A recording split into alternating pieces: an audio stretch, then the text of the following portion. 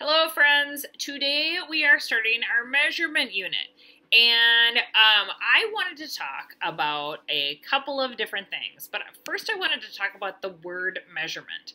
So the really interesting thing is that measurement is a word that is used to describe all sorts of things. It's used to describe measuring length, it's used to describe measuring time, it's used to describe measuring temperature, it's used to describe measuring capacity or how much fluid something holds.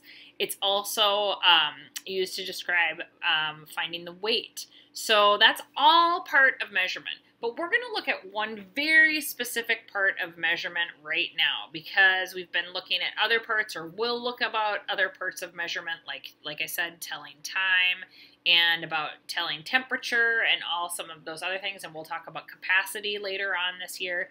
But what we are very specifically talking about for right now is measuring length, which is right here. So there's two kinds of ways to measure length, and I have two different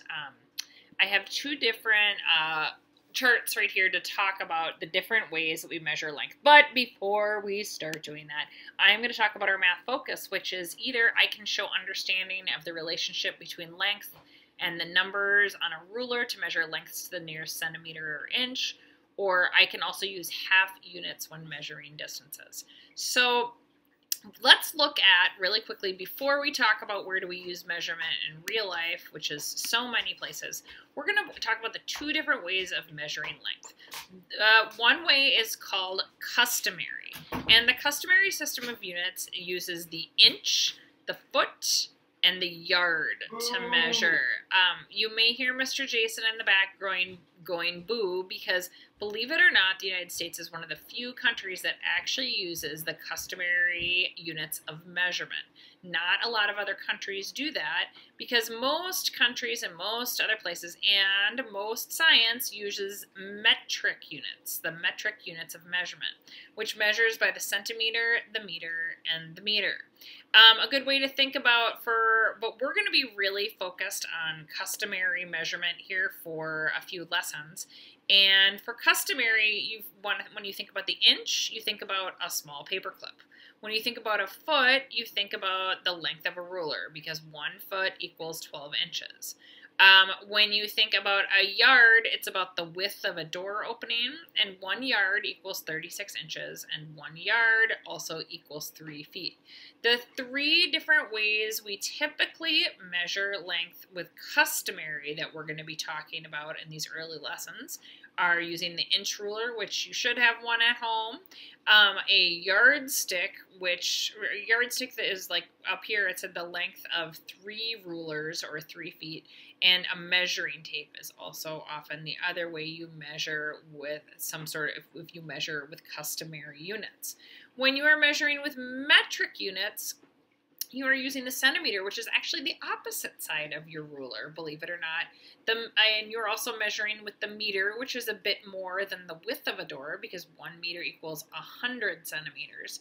And the tools that you typically use to measure with the metric system are centimeter rulers and meter sticks. So we are going to be talking about measuring length for right now, or how long something is, or what's the distance between one part to one part on one object. Okay, so we'll come back to this a little later in our lessons, but for right now, as we're starting our short unit on measurement and length, we really want to think about, where do we use measurement in real life? So believe it or not, there are tons of ways that we use measurement in real life. And when I wrote this, I really was trying to think about just length, not measuring, like I said before, time or capacity or weight or any of those other kinds of measurements. So I was just trying to think about where we use why is it so important for us as second and third graders to know how to measure length?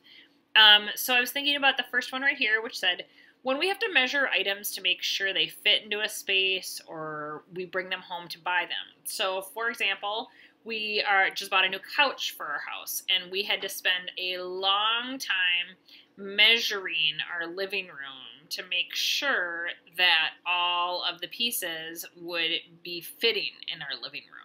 And we made sure to measure more than once. We also needed to measure our door to make sure that all the pieces would fit through our door as well. Another reason why it's good to know how to measure in real life or measure the length of something is when we need to measure our bodies to buy new clothes. So clothes are often sold with sizes that go with measurement. So sometimes you'll take out a measuring tape for this, something that's flexible, to maybe measure your waist or another part of your body to try and figure out what size clothes you need. And sometimes this is handy also because oftentimes these days, sometimes we're buying clothing online and they list a series of measurements that go with different sizes. So another reason is when we estimate with our eyes, so estimation of length, if something can go somewhere. So some of the things I wrote was like a truck through a tunnel, or if a rather large food item can fit in a fridge. That's a problem sometimes with our freezer. Say if we go to Costco and buy something quite large, like will it actually fit in our freezer, or will we need to cut it in half, or do we just need to look at buying something else instead?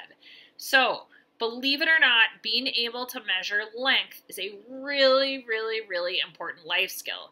So over this time of lessons where we are learning how to use certain measuring tools and where we are learning to measure correctly, you need to pay great attention because this is a skill that you are going to be using for the rest of your life. Have a fantastic day, friends.